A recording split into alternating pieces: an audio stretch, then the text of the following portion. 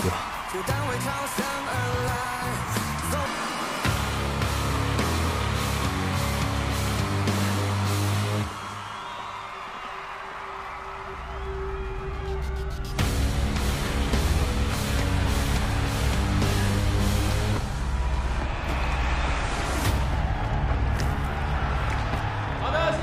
现在呢，我们的2支揭幕赛的战队都已经准备完毕。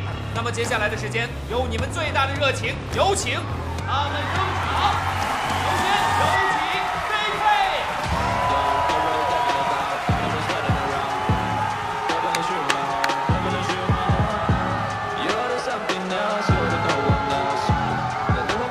王云来 ，OPL 顶级上单，战场肉装式神。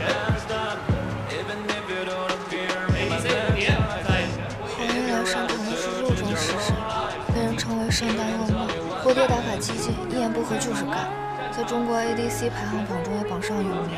他们中单小花，她的拿手式神也是玉藻前。小姐姐，你碰到啥了？你懂什么？这叫知己知彼，才能百战百胜。xukai战队简阳，哎呦，简阳打个前男友还要做功课呀？那是因为他不想在前任面前丢脸。哎，小姐姐，你怎么了？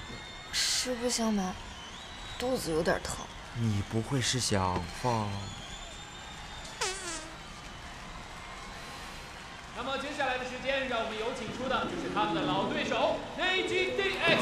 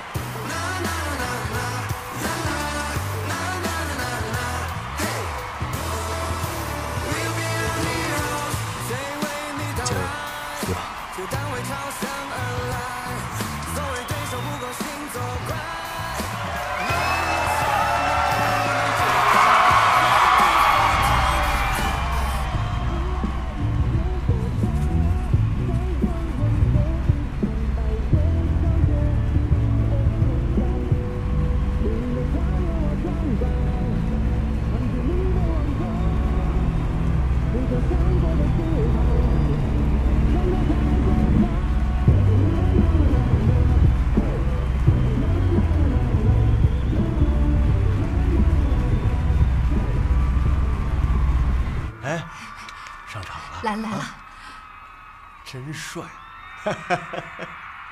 丫头还是有点紧张啊，不大气。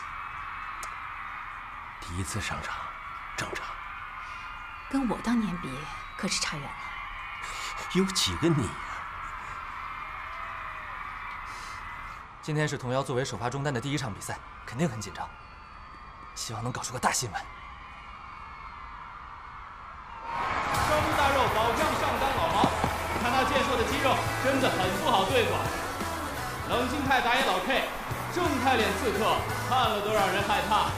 同样的，还有万绿丛中一点红，国内首个女电竞选手，备受瞩目的首发中单 Miley， 终于看到庐山真面目了，发红妹非常可爱，以及金牌辅助小胖，他胖乎乎的样子，看着就让人很放心。OK。那么最后就是我们的 ADC 之神 chengxiao， 用我们最大的热情欢迎他们。OK， 那么现在我们的2支战队都已经准备就绪，事不宜迟，有请2支战队回到自己的位置上，准备为我们现场的来宾朋友们奉上一场世纪大战。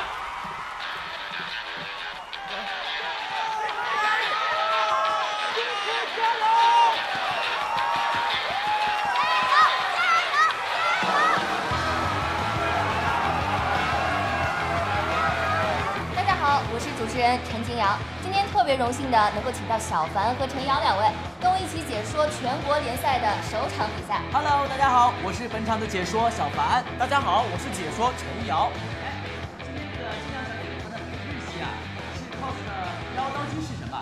是不是平常就特别喜欢这个 cosplay 啊？不是。小姐姐，这么紧张啊？实不相瞒，我紧张的午饭都要吐出来了。你确实是很紧张，咱们今天都没时间吃午饭，要不你虚空吐一波？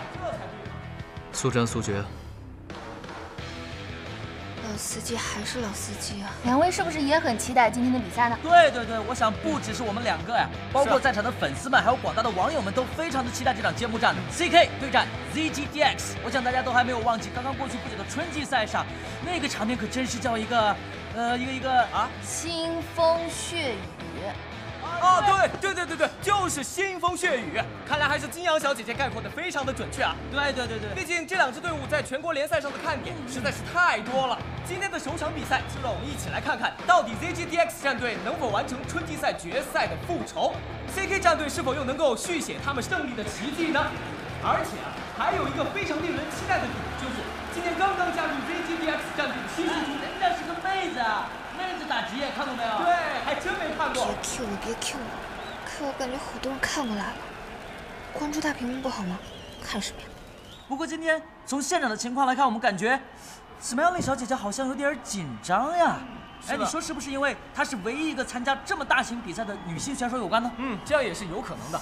哎呀，第一次上台打比赛，谁都会紧张，这和是不是女生好像没有什么关系吧？哦，对，漂亮啊，姐妹。好，现在比赛已经进入了 BP 环节，我们来看看会翻谁呢？